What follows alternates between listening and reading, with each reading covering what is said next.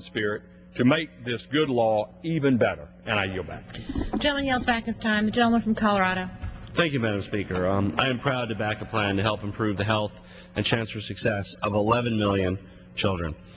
It also reduces the more costly nature of emergency room use and moves us closer to providing every child in our nation with affordable high-quality health care. No. This bill also extends health care coverage to 4.1 million additional low-income children who are currently uninsured. A healthy child is better prepared for learning and success.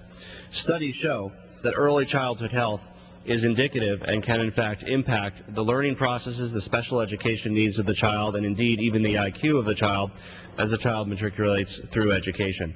By making sure that children have health care coverage, we can in fact prevent a lot of gaps within our education system from arising before they arise and ensure that children, regardless of their background, have the opportunity to succeed in our country. This is the change that America needs. Providing health care coverage for children, and indeed all Americans, is one of the reasons that I ran for Congress. Providing health care to 4 million more children will be a clear demonstration that change has come to Washington.